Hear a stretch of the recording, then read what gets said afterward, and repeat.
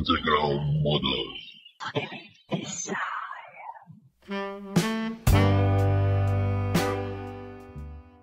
The primer I use is a own mix of enamels, Krylon red and Testers black for a semi-matte finish. The reason I choose to use red primer is because so I've seen in the instructions. I'm not sure if the color is accurate, but since the instruction required that parts of the interior to be painted in primer red, I decided to use for exterior the same red.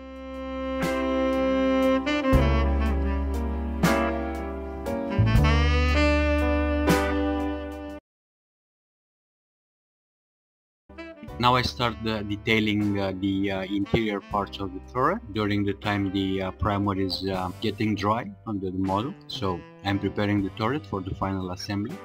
Here I'm using a number 0 sable brush with a mix of Liquitex paints, my own mix, some sort of French khaki inspired from the box art.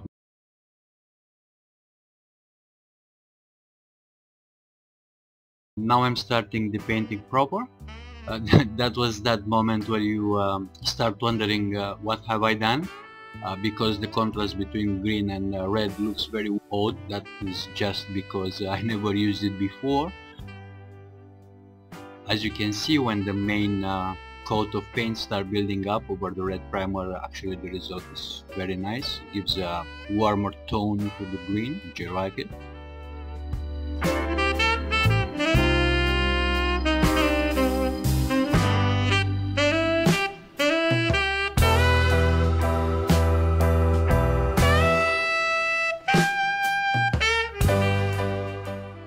After the main coat of paint was applied, I do some color modulation. I'm using here a lighter base tone. I add some yellow to the original green for a faded appearance, and I spraying it on random patterns all over the surface of the model. I don't want too much of a visual impact. I just want a slight appearance of faded paint. Same goes for all surfaces of the model. I neglected the bottom because it's not going to be visible and not too much chances of faded paint. Meanwhile, I'm finishing detailing the turret components. Here I'm dry brushing the cannon. I'm using silver acrylic. I could have used as well enamel, but enamel has a tendency to build up more than acrylic, and this more garish, giving more contrast, which I don't really like. So I prefer acrylic aluminum because it's more easy to remove in the case of a build-up, and also doesn't give too much of a contrast between the black, glossy black, and the aluminum. I just like the looks of it. That's one of the methods I use to replicate the metallic parts. Now once all details were pre-painted, I start final assembly of the turret. There were some few minor issues with the fitting of the cannon and of the machine gun, but not as bad. Anyhow, the alignment has to be monitored closely.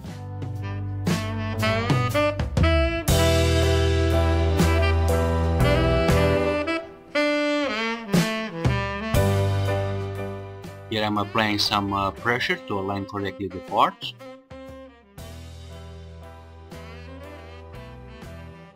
And the machine gun, you see the slot has a tendency to turn the machine gun to one side, so here I try to correct that. I'm fitting the bottom plate of the turret to the main turret, and because the turret body was warped on the sprue, you see is a small gap in one side that I try to fill it with glue, and I am adding glue in all contact surfaces. Now I'm removing the masking sponge because the basic painting process is done, and I'm dry fitting the turret just to make sure I don't have paint build-up will hinder the rotation of the turret. And once all this is completed, I'm moving to painting the exterior details. I'm using again acrylics, cheap craft acrylics from Homefront range, own mixes. Here is what I'm calling a tire black, which is actually very dark gray. and using the same base color with some aluminum mixed to it, detailing other parts to give some color contrast between the parts. It's not very important. This is going to be less visible and is going to be later on covered under a heavy weathering. Few words as exercise.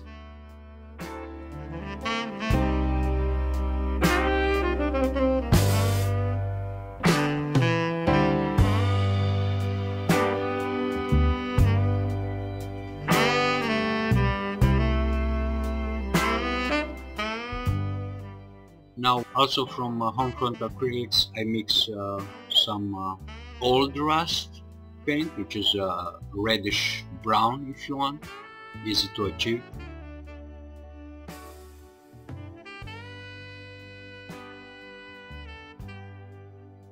Here for the exhaust muffler I am using old brick red, also mixed by myself, more orangey brown, because I want to show fresh coat of rust. The weathering will complete the process, so please be patient to the end. You're going to see the look is not going to be that contrasty. Trying to cover all nook and crannies so I don't have any green showing through.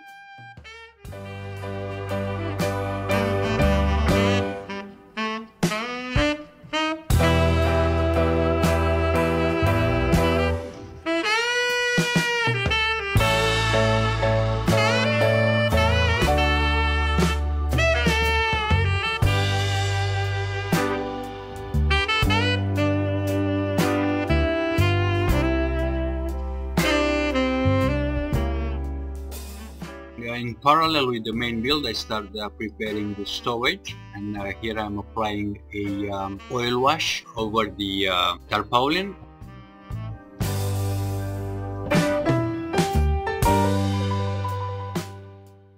That's the final look of it. The same brown wash, I'm using here a highly diluted artist oil paint, Van Dyke brown. Dilute it with turpentine, and I'm repeating the same procedure. You have seen it before to bring the detail to life.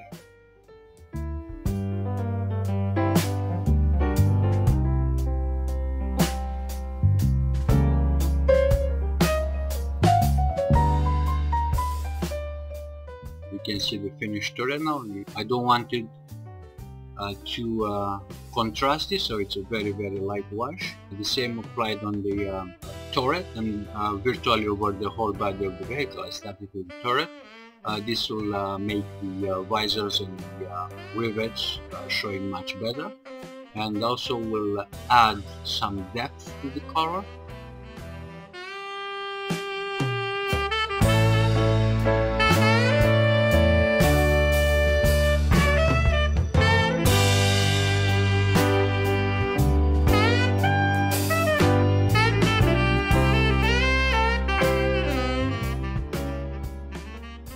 For the wheels, to show all the bolts. Now you can see them much better than only if you had the plain green.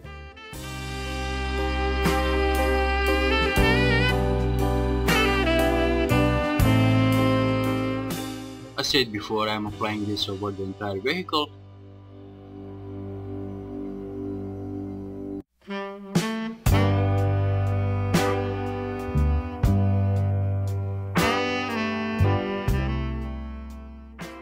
Here I'm adding the last details. I'm adding the wheels here. I'm using to glue the parts Loctite gel cyanoacrylate glue because I need a quick bond here. I don't want to use slow setting glue because the wheels may slide out of alignment, so I want to be set as soon as I put them on place, making sure they are correctly aligned so I avoid later problem. I'm removing the mask. Use it to prevent the oil wash getting again inside the turret to give me nasty streaks, and finally I am attaching the turret definitively.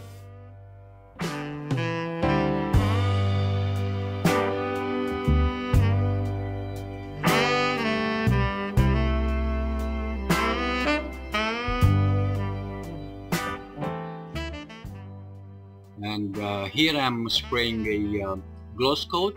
I used for this build a polyurethane clear coat, the one that can be diluted with a regular paint thinner. Make sure you wear a mask because the vapors are really nasty when using this solution. Very fine, atomization is very fine, it spreads all over the house. So if you don't have a paint booth,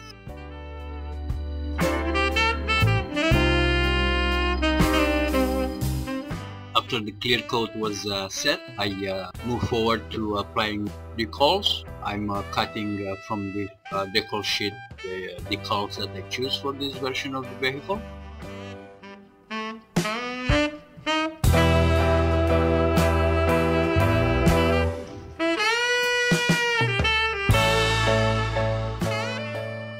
You see, I have difficulties to make the water stick to the model, so glossy that polyurethane is, and is very resilient. If properly set, this clear coat is as hard and shiny as glass. You can see how shiny the vehicle is, and there was just one application over a semi-gloss coat.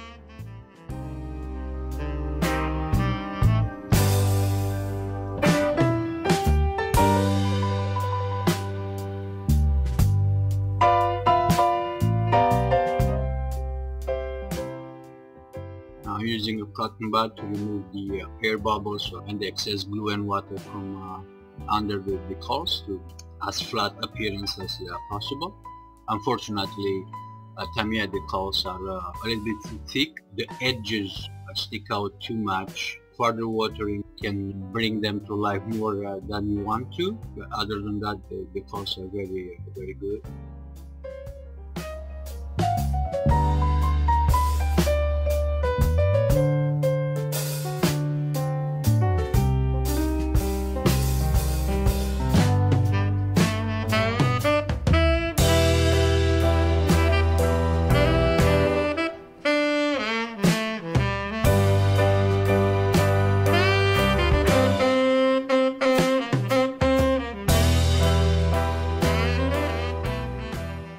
You can see here, I don't know if the camera catches the glare of the air. Well, once the decals were applied, I also brush onto decals some microsol, trying to get them to conform better. Then I'm painting the last detail to be added to the vehicle. I save those for last because I don't want it to knock it down during the previous procedures, the weathering and such. So I'm adding the mirrors and the stowage all the way at the end. I know there are other modelers that prefer to glue everything before. I find this as being pretty much inconvenient if you want to achieve different textures, so different weatherings for different materials. You're going to see what I mean a little bit later. I'm painting here the clamps on the Panhard instruments, and then I am painting the handles. Those handles were primed with off-white, some antique white I guess, that I'm using there, and then they received a oil wash, a brown oil wash. You're going to see the results. They look pretty convincing. I'm attaching here the mirror. I'm using just regular Tamiya extra thin because this penetrates the solvent-based urethane. Now I'm moving to a satin coat. So I don't use matte, only exceptional that I use a dead matte finish. I don't like the matte finish. They make the military vehicles look a little bit too dusty and too dead. So I'm applying this satin coat all over the surface, every nook and cranny. And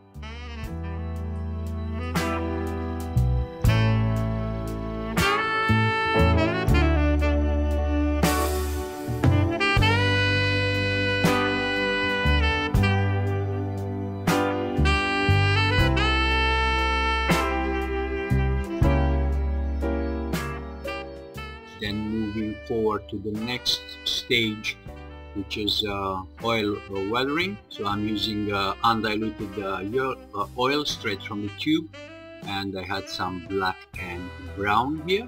And after I put a few dabs of oil with a moist soft brush, I start doing the streaking.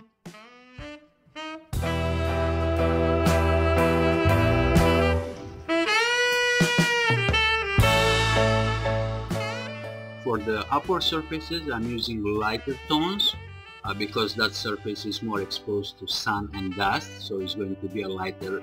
It's going to have a lighter appearance than the underside vehicle. But in the corner and recesses, I'm still using dark colors.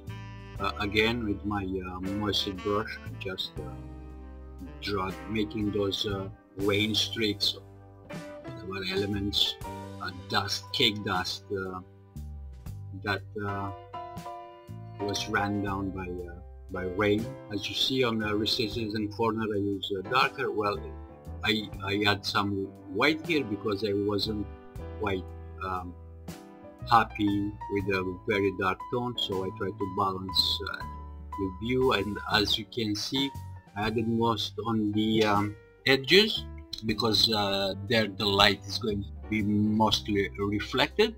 And now you can see the difference between one side where the treatment was applied and the other side where the treatment was not applied yet. After I finish this process with oil, I'm applying the stowage, and now you can see what I meant. I'm painting the different textures separate.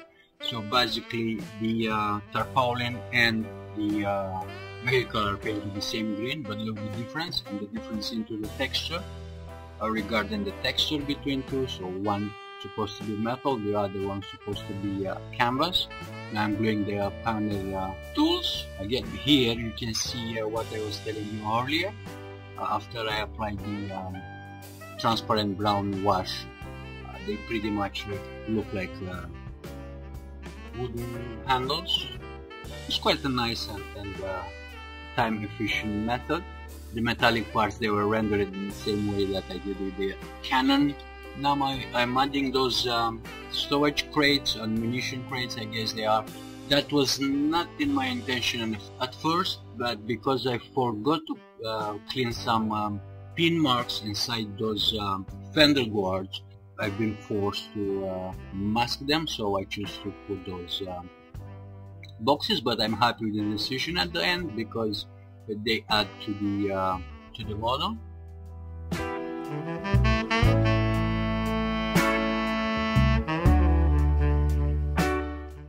And the last stage is pigment weathering.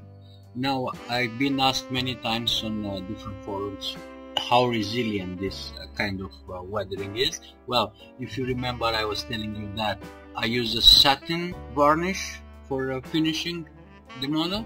So the adhesion of the pigment that is quite strong.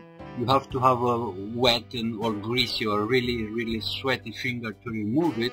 But there is no model that you touch it that way. Not a glossy model, you don't touch it with your greasy fingers. So it's not special treatment this kind of models need. Here I'm blending my own colors. I try to imitate some European dust here. So it's just a grayish brown if you want. You're going to see me blending the different shades as I go, according to what I need. I'm going to explain what I'm doing.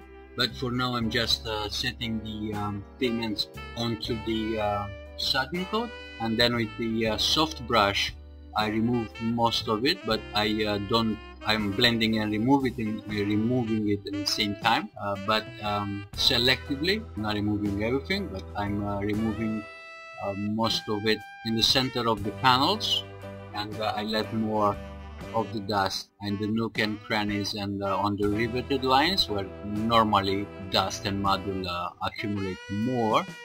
The look that I wanted for this vehicle was a used one, cross-country used vehicle, but not a completely damaged one. Remember, the Western campaign was very short, and many of those vehicles basically were captured almost intact by Wehrmacht, but this one is still French one. Now I'm blending fresh rust, so I'm using brown and orange. You see, because the orange was initially too bright, I added some brown, so tone it down, and this goes over the previous old rust. The result is pretty convincing. You remove as much of the pigment as you want.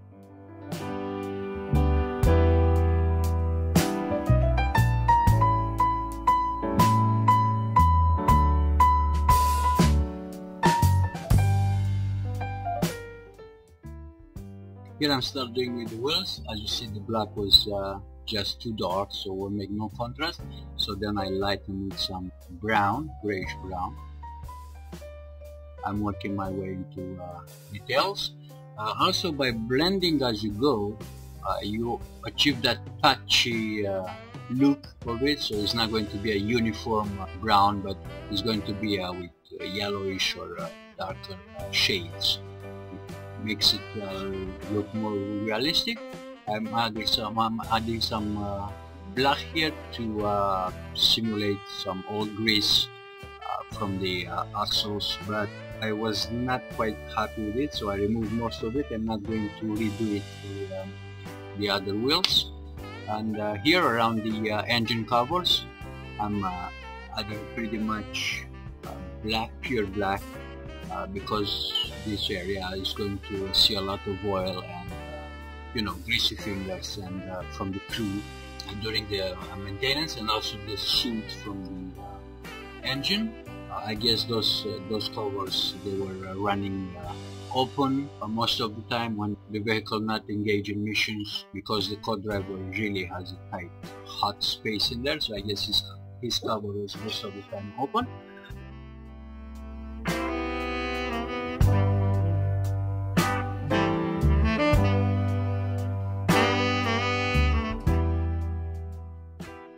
Now I'm applying the same procedure for the upper sides of the vehicles, but in this case, as you can see, I'm using less, and I'm building the pigment layer at the base, and then I'm dragging upwards to create some blending. But then all the blending I'm doing downwards, so to replicate the way where the natural dust, the way the dust will sit naturally. So here I'm blending upwards.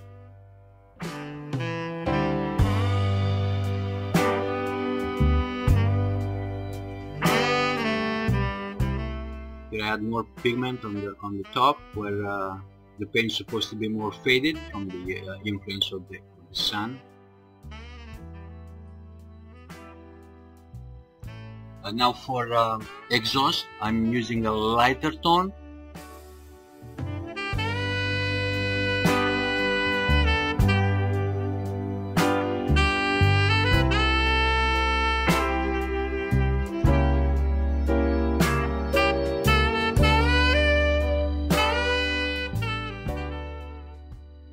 Here I add lighter tones at the top, where the water will sit longer on top of the muffler, and darker tones at the base, where the exhaust pipe actually is, and it's going to have more soot, more dust from the road.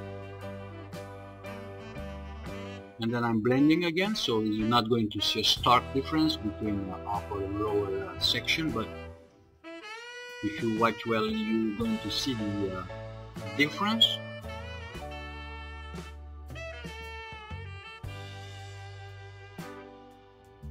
And that was my experience with the excellent ICM kit. Now we're watching the completed model. You can see the parts on the sprue and the parts on the completed model, so you can make yourself an idea of how the process was going on. And here is the final product on a rotating display table. So I dare say it looks quite good. So please enjoy watching the model, and I see you next time with a new project. Please check the end of the video, where you're going to see exactly what I am up to for next. All the best until next time.